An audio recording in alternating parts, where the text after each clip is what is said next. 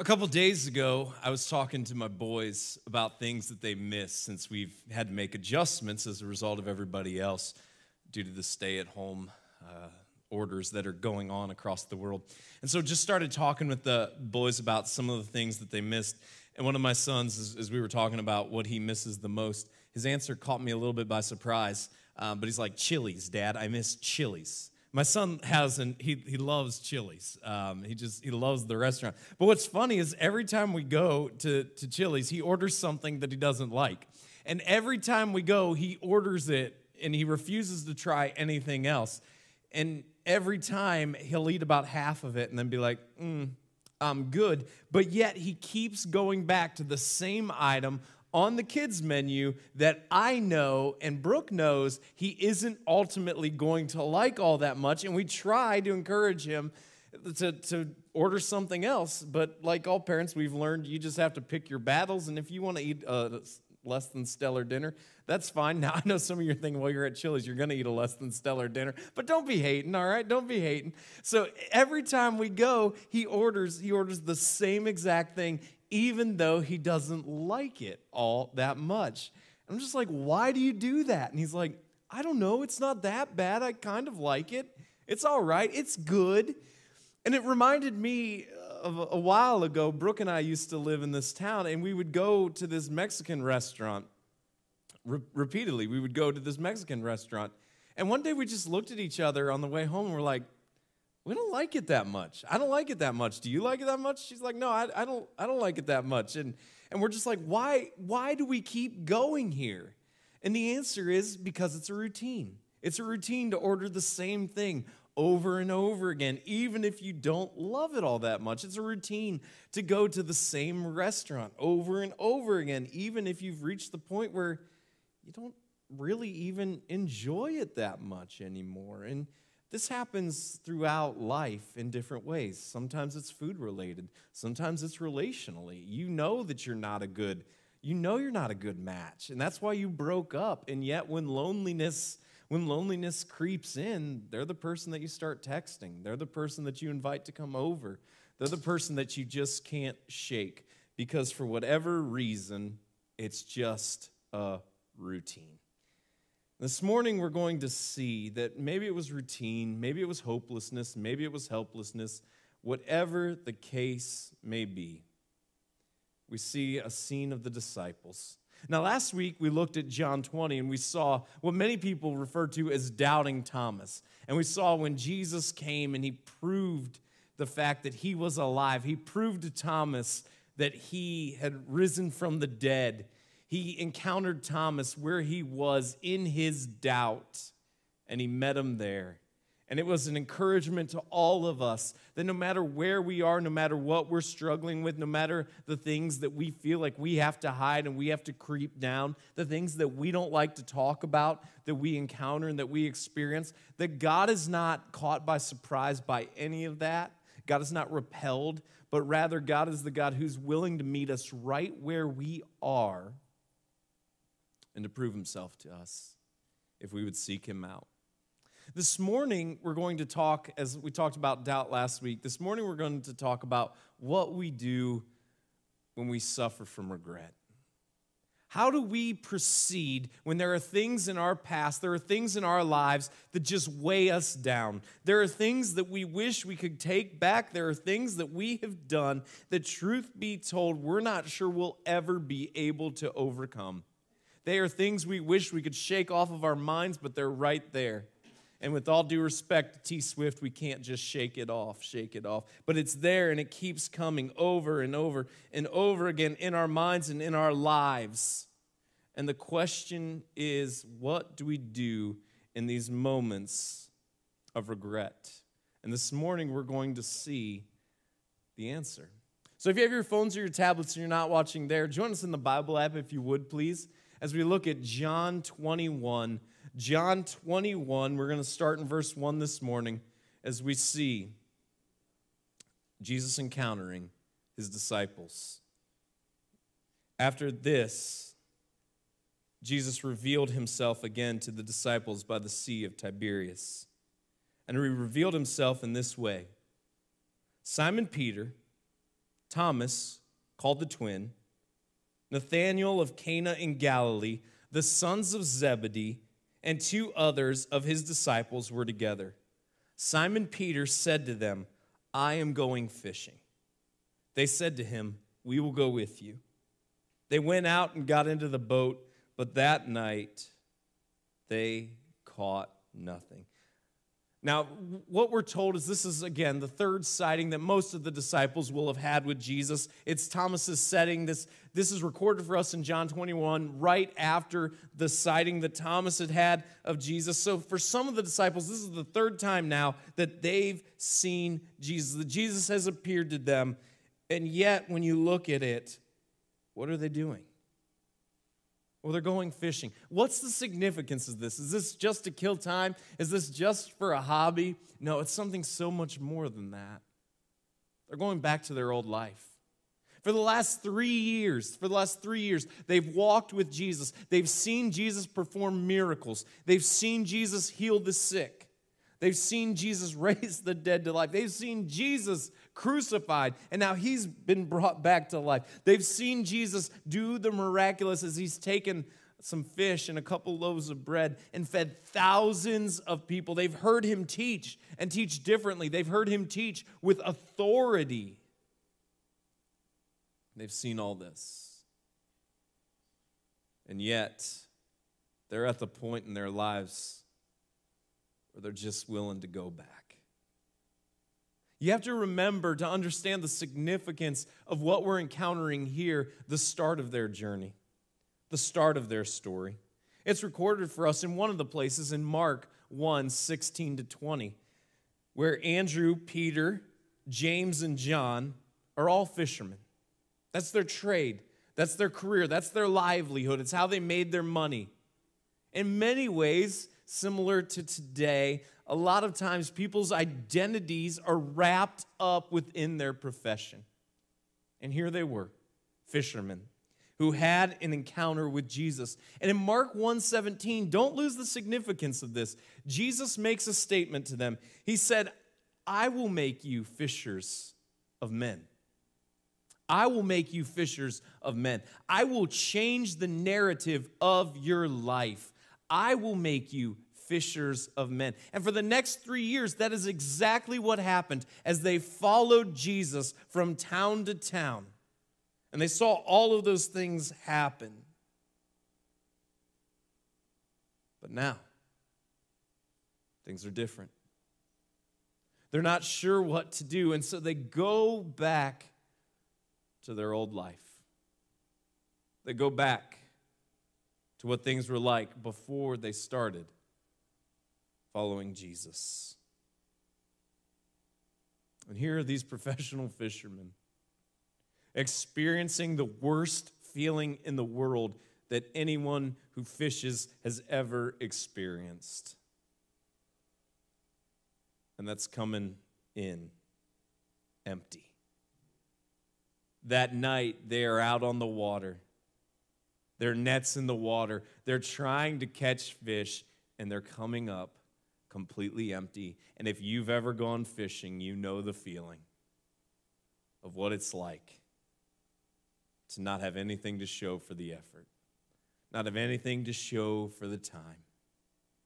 And here they are, with all the doubts and all the uncertainties, all the regrets weighing in their minds about their final hours with Jesus, about the plea of a friend for them to stay awake and to pray with him, and they fall asleep, about their fear to not even acknowledge that they know Jesus, about the fact that in Jesus' darkest hour, they scattered and were nowhere to be found.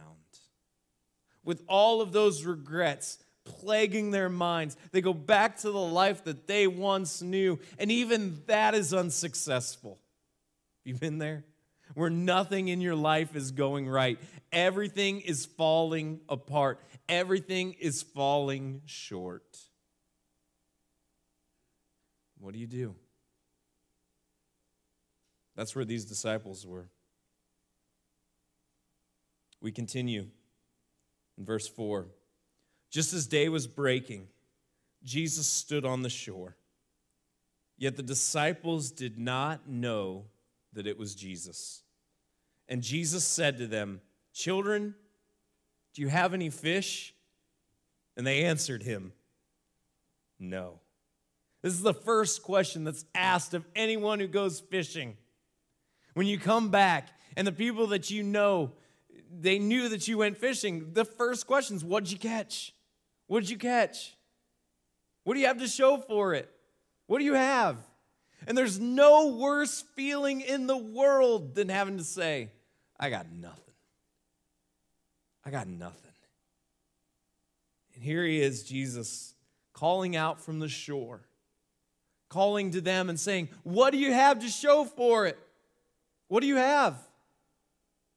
What have you caught? See, the truth is that all of us in life can relate to this. Whether it's a fishing journey or whether it's something much more significant in our lives. Where that which we once found our purpose, that where we once found fulfillment, that which we once elevated to be something that we work so hard towards, something that sustains us and our family, something that is a dream of ours. We've all been there. And when we go out and the dream dies and the failure creeps in and we have to encounter it and we have to look it square in the face and acknowledge that we weren't as successful as we wanted to be, there's no worse feeling than that, coming face to face with failure. And here's where it takes you even down another level. Is when everyone else sees it too. The plague of the fishermen isn't just having an empty net. The plague of the fishermen's having an empty net and having to come to shore, where everyone else sees that the net is also empty.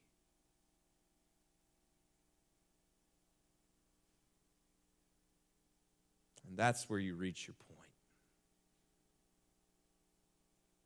Man, I hate it when my net's empty, but I hate it even more when my net's empty and it's obvious to everyone.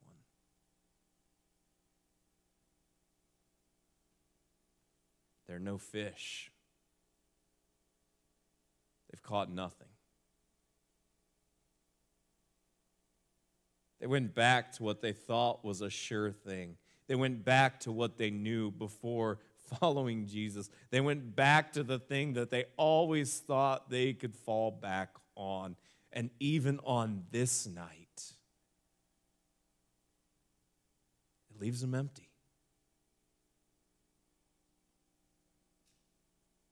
What have you caught? Nothing. Verse 6 says, he said to them, cast the net on the right side of the boat, and you'll find some.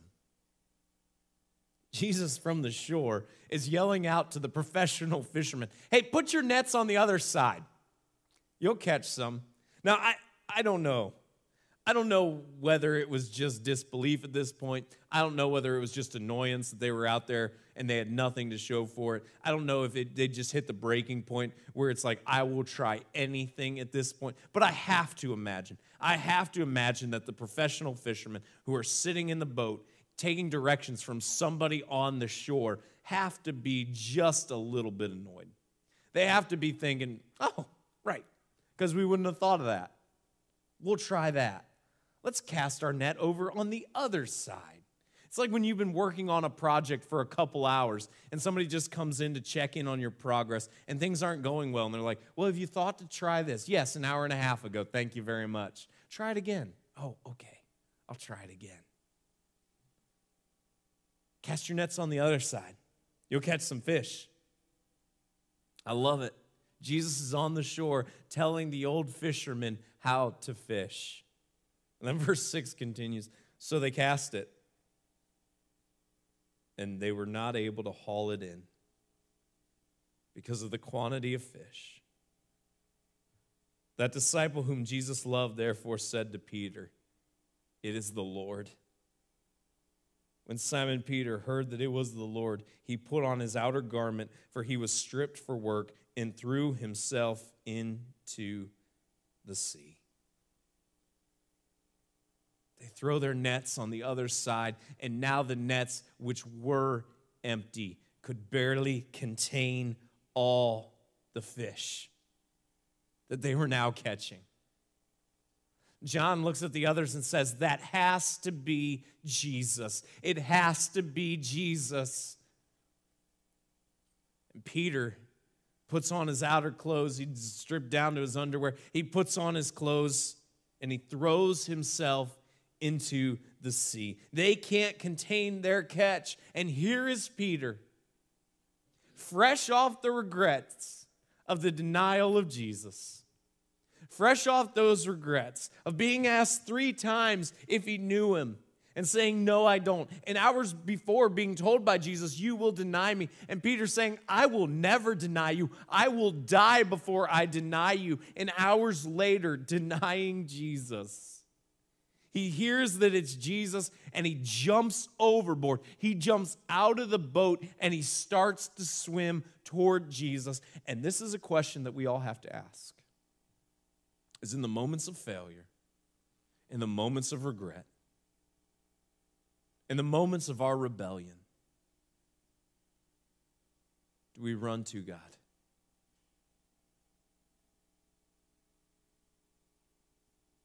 In the moments where we have the mistakes that are fresh on our mind, they are fresh, and they just continue to plague us, are we willing to run to God? Or is our approach to try to hide and try to sneak away? Is it something you bury? Is it something you don't acknowledge? Or is it something that you take? Present it to God, knowing that He already knows, and deal with that way. What is your response when regret plagues your mind?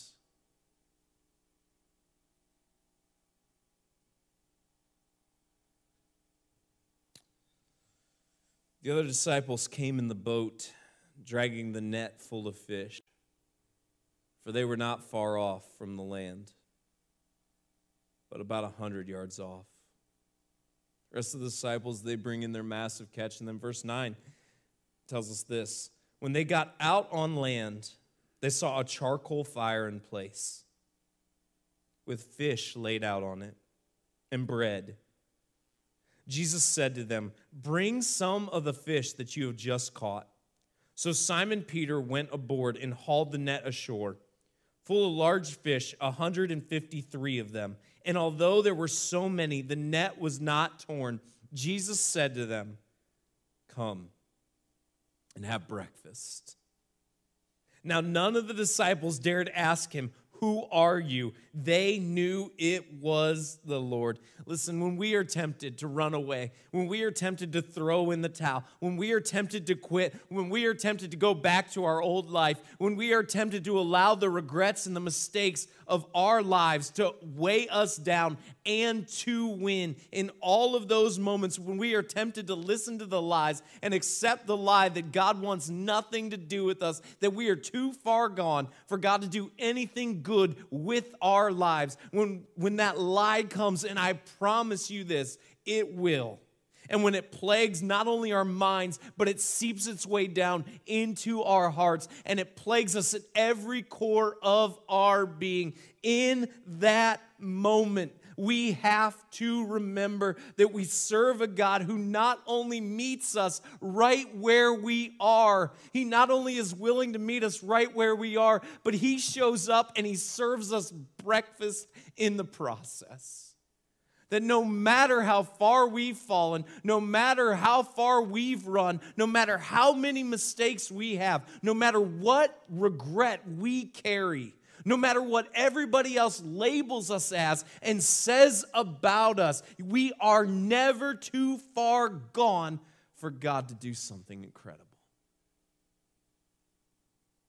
And here He is on the beach, just waiting. And not only that, but He's made him breakfast. And he gives them an invitation to come at breakfast. Verse 13 says, Jesus came and took the bread and gave it to them, and so with the fish. This was now the third time that Jesus was revealed to the disciples after he was raised from the dead. And I can't help but think that in their minds, as they sat down and they had breakfast, they had to be thinking about the last meal that they'd enjoyed. I'm not sure that there was much joy in that process. But looking back, they had to remember the upper room.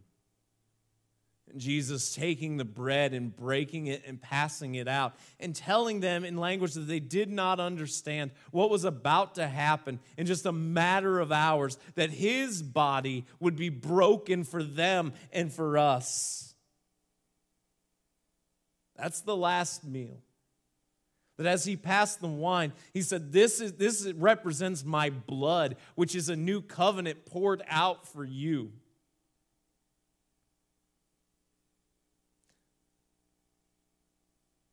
I have to think that as they shared breakfast, they flashed back to the last meal that they'd had before this. Verse 15 tells us, when they had finished breakfast, Jesus said to Simon Peter, Simon, son of John, do you love me more than these? And Peter answered him, yes, Lord, you know that I love you. And Jesus said to him, feed my lambs. Jesus' question for Peter, not why'd you deny me? Why were you so scared? Why did you vow that you would never deny me? Why did you vow that you would die for me only to deny me 3 times and run away in shame? Where were you in my darkest hour? No, that's not the question. The question that Jesus has for Peter is this: do you love me? Do you love me?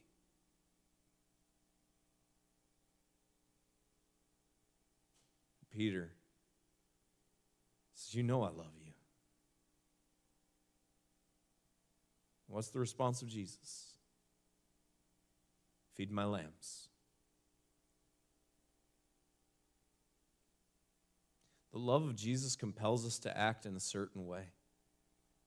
And here when Jesus is asking Peter, do you love me? And Peter answers in the affirmative, and he says, yes, you know that I love you. The response of Jesus lets us know how we best can reveal our love for Jesus. And the answer that Jesus gives him is, love me? Go serve people. You love me? Go serve people. This is the proof that if you love Jesus, the proof of that needs to be found in your serving of his people. That we reveal our personal love for Jesus and how we love one another. How we serve each other. That's the test. And that is the proof.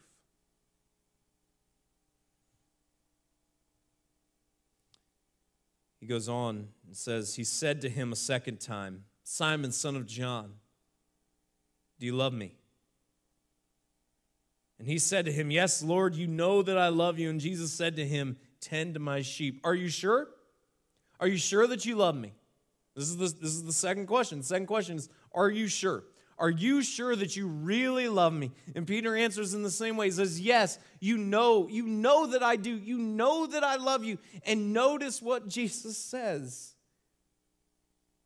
He says, take care of each other. Serve me by serving my people. Love me by serving one another. And in verse 17, he said to him the third time, Simon, son of John, do you love me?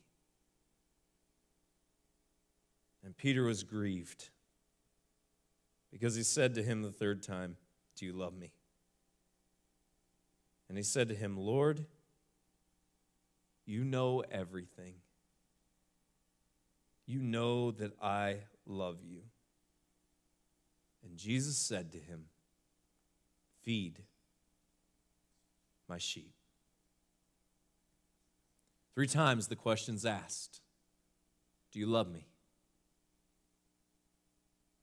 3 times the answer's given. But as it's asked the third time, Peter breaks down. Because he remembers. Of course he remembers. He remembers the vow that he made. He remembers the promise that he gave. That God, I will never leave you. I will follow you unto my death. Just hours later, never mind his good intentions. Never mind his declaration. Never mind all of that. Just hours later,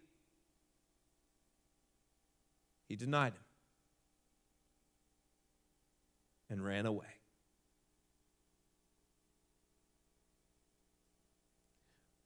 I don't know the declaration that you made, that you have broken. I don't know the promise that you once declared, that you ran away from. I don't know the situation that you encountered, that you swore up and down, I will never do this. Never. Only to hours later find yourself in contradiction to the very thing you declared. I don't know what that is for you, but I know it's there. Because it's there for all of us. Every single person.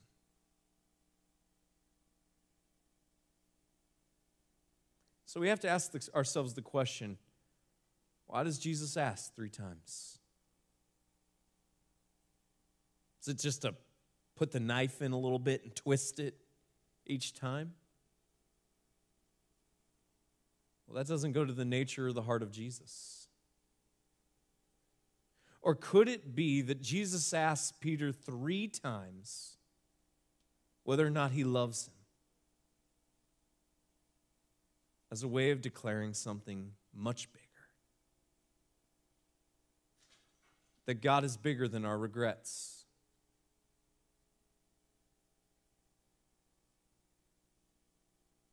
That God isn't blind to them, but he's redeemed them.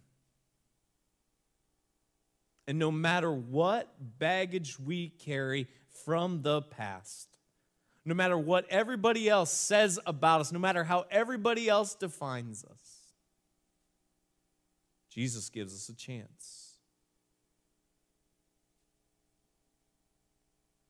At redemption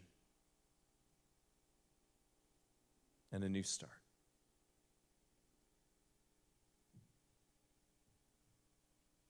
Truly, truly, I say to you, when you were young, you used to dress yourself and walk wherever you wanted. But when you are old, you'll stretch out your hands, and another will dress you and carry you where you do not want to go. This he said to show by what kind of death he was to glorify God. And after saying this, he said to him, "Follow me. Follow me." Don't miss it. This is exactly what Jesus said to him when he said, "Follow me," to start their relationship. 3+ years earlier, when Jesus called out to them and said, you are fishermen, but I will change the narrative. I will change the direction on your story, and I will make you fishers of men. Come, follow me.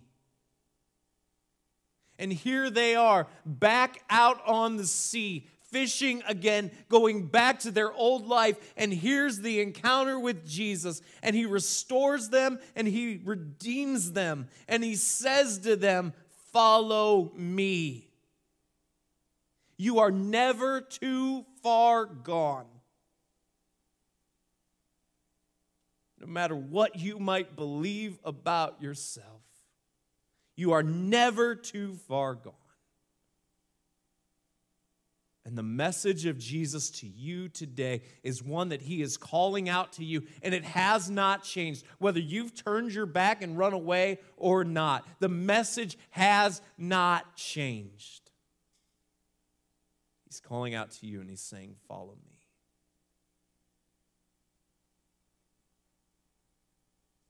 But this is the reality that he really wants Peter to understand.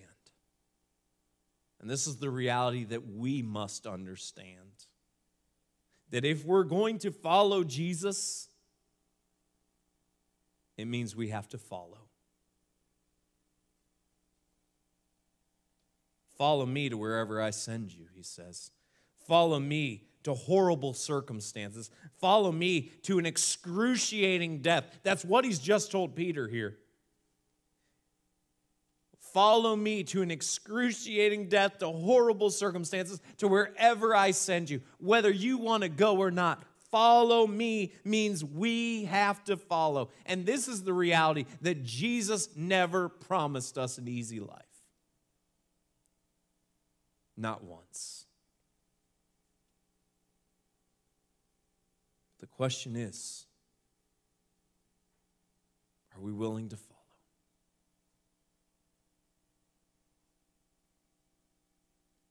Maybe today your life is one that is just defined by regret.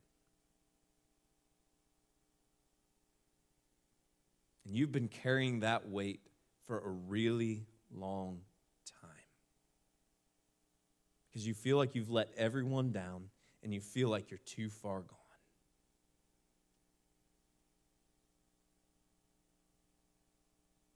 You have two options. You can hide. You can run away.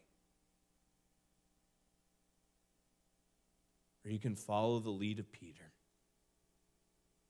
and swim with all your might as fast as you can to encounter Jesus and see that God not only loves you, but we serve a God who not just shows up, he cooks breakfast. And he's there, ready to redeem and restore every regret. Are you going to keep carrying it? Or are you going to give it to him and follow him no matter where he leads, no matter what it costs? But really follow. That's the choice that you have. My hope and my prayer for you is that your response will be like Peter's. And you will experience the freedom that only comes when we truly follow Jesus. God, I pray that we would be people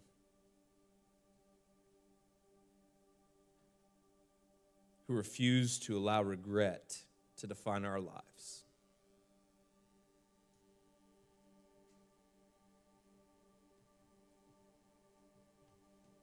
I know that every single person watching this right now has something they can point to. I pray for the person right now, God, who's watching, who's given up, who's thrown in the towel, who just believes they're too far gone.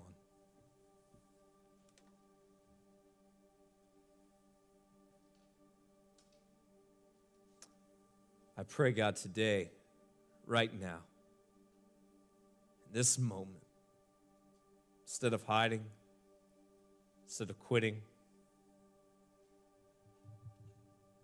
that they would run to you.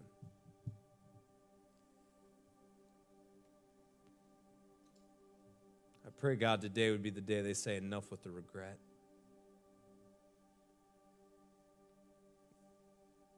I'm going to follow Jesus.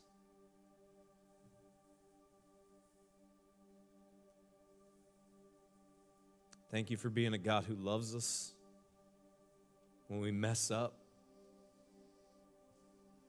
Thanks for being a God who never leaves us, even when we run from you.